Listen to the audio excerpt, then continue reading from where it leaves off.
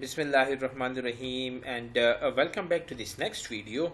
And this is another video in the series of videos on the human genetics. In the last videos, I've told you that the mode of inheritance of genetic diseases is usually classified into 5 classes. One is known as the autosomal dominant, the other one is known as the autosomal recessive. You have got the X-linked dominant genetic diseases, you have got the X-linked recessive genetic diseases, and you have got the mitochondrial genetic diseases. So the genetic diseases are broadly classified into these 5 classes.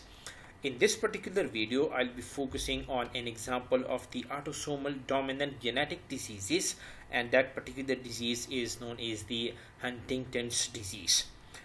So the first thing we are going to discuss is the what is Huntington's disease. So the Huntington's disease, which is usually abbreviated as HD. So throughout this particular video, I'll be using this term HD to represent the Huntington's disease. So the HD is hereditary, progressive, neurodegenerative genetic disorders that stops part of the brain working properly over time, and it gets gradually worse over time, and it's usually fatal after a period of up to 20 years. Now, if you talk about the HD, it is actually characterized by the involuntary movements, which is known as the chorea.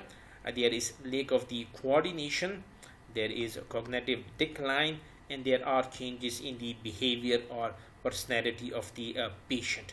I'll be focusing on the symptoms in detail in the next video, but generally these are the symptoms of the Huntington's disease. So the symptoms of the HD, they are the result of the loss of the neurons, because this is a neurodegenerative disease. That means there is loss of the neurons in the HD, and this loss of neuron is happening in certain regions of the brain, and it usually developed in affected individual between the age of 30 and 50 years. So it is mostly seen in individual between the age of 30 and 50 years, although the juvenile-onset Huntington disease is a type of the HD that affects the children, but most of the time you will see the HD in individual between the age of 30 and 50 years. Now, is the Huntington disease, as I've told you, it is an autosomal dominant genetic disease, so it affects the man and woman alike, and you will see that when we will be discussing different scenarios, that how this autosomal dominant disease affect the men and women alike. But there is a high frequency of the HD in the European descendants. Now, if you talk about the Western countries, out of 100,000 individuals, about 5 to 7 people, they are affected by the Huntington disease or the HD. In this particular video, I'll be mainly focusing on the genetics of the HD, how the genetics of the HD that works. As I've told you that HD is an autosomal dominant disorder, so the first thing you need to understand what is autosomal dominant. So these are two terms. So one is the autosomal and the other one that is dominant. When we use this term autosomal, it means that the gene is present on an autosomal chromosome. When you talk about the human beings, for example, the chromosomes are usually classified into 2 classes. One is known as the autosomes, and the other one they are known as the sex chromosomes. Humans have got 23 pairs of the chromosome. So the pair from the chromosome number 1 up to the chromosome number 22, they are known as the autosomes, while the last pair is known as the sex chromosome, which contain the X and the Y chromosomes. So when you talk about the autosomal one, it means that the gene that is causing that particular disease is present on an autosomal chromosome. So it can be anywhere from the chromosome number 1 to chromosome number 22. So it will be present on an autosomal chromosome.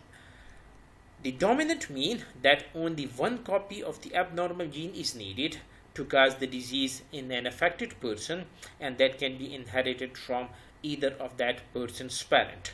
As we know that in the human beings, there are usually 2 copies of a gene. So in case of the dominant, only one copy of the abnormal gene is needed to cause that particular disease. Now, if you specify this to the HD disease, so as we say that HD is an autosomal dominant one, in case of the HD, the gene which is responsible for the disease is known as the HTT gene, and this gene is present on the chromosome number 4. So it means it is present on the autosomal chromosomes. Now, the HD gene or the HTT gene, it encodes an important protein which is known as the Huntington protein.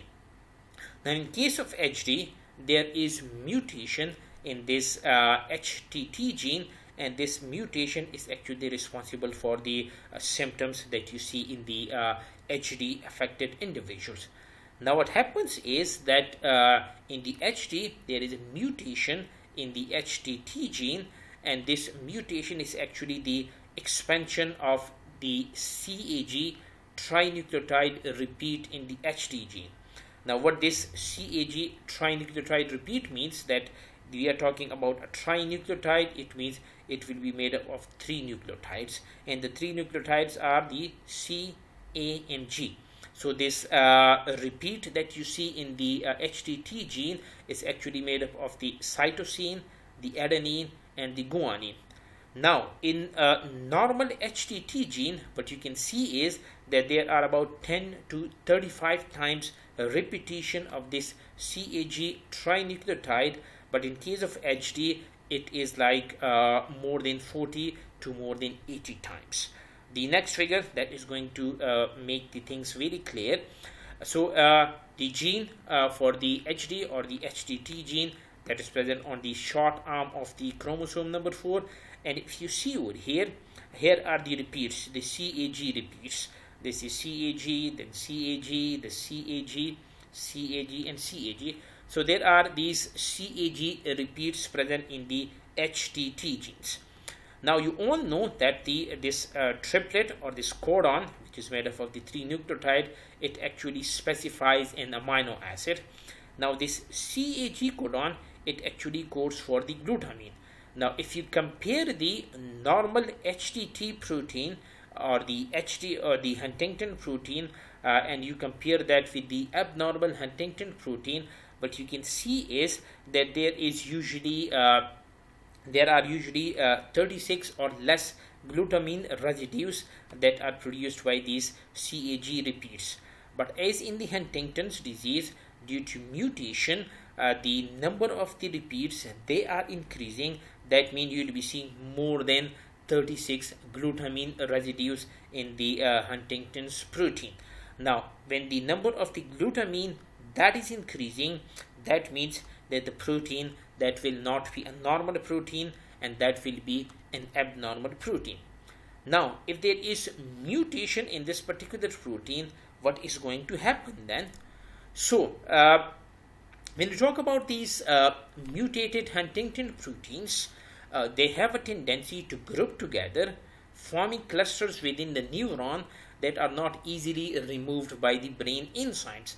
Now, that means that some kind of the clusters, they are formed by these mutated Huntington proteins, and if they are not removed by these enzymes, it means that these clusters, they may play a role in the neurodegeneration, which is seen in the HD. For their accumulation in the brain is associated with the increased neurodegeneration. So the normal Huntington protein is not accumulating in the neurons. They are easily removed by the brain enzymes when their function is over. But the mutated Huntington proteins, they are accumulating in the neurons, and when they are accumulating in the neuron, that is going to lead to the neurodegeneration. And when there is neurodegeneration, that means that the parts of the brain that will be affected, which will be you can say resulting in the symptoms of the Huntington's disease. Now, what this Huntington protein normally do in the body? Now, this Huntington protein is found in many parts of the body tissues, but at highest levels they are present in the brain. Within the cells, this Huntington protein, it play roles in the chemical signaling. It is involved in transporting materials. It is also responsible for attaching to protein and other substrates. it is protecting the cells from the apoptosis, and it is very important for the normal development of the brain before birth. So if the Huntington protein gets mutated, you can clearly see all of these functions, they are going to get affected. And if they are going to get affected, that means that the that particular individual will be getting the Huntington disease.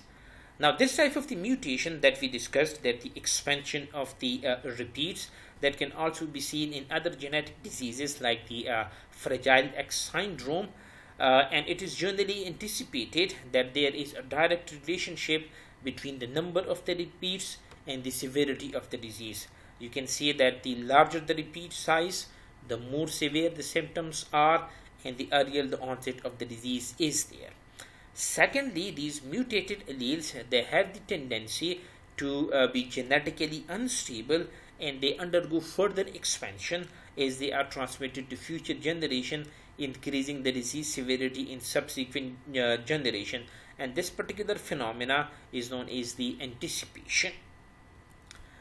Now, as I've told you that the Huntington disease is an autosomal dominant one, and so if you talk about the alleles, there is the diseased allele, which is actually represented by the capital D, and the normal allele is represented by the small d allele. So what you can expect is that if an individual is getting both of the capital D allele or both of the diseased allele, that particular individual will be affected. Secondly, if the individual is in the heterozygous condition, as you can see over here, there is capital D on this particular chromosome, there is small d on this chromosome. This is a heterozygous condition. Or in the other way, you can say that this particular chromosome is having the small d, or this particular chromosome is having the capital D. So in both of these cases, they are the heterozygous condition. So all of these three cases, they are going to be these particular individual are going to be affected, because the disease is transmitted in the autosomal dominant pattern. The only form in which the Huntington disease is not there is that you are getting both of the normal alleles or the non-disease alleles, as you can see over here. So if both of the alleles, they are small d and small d, you will be unaffected, and this particular condition will be the recessive. And this is very clear when you talk about the dominant condition. We say that the dominant condition are expressing themselves in the homozygous as well as in the heterozygous condition, and this is one of the famous example of the dominant condition. Now in the next video, I'll be focusing on the different scenarios, how these HD disease that can be transferred from the parent to the offspring. Now if you like the video, please subscribe to my channel, hit the like button and share it with your friends.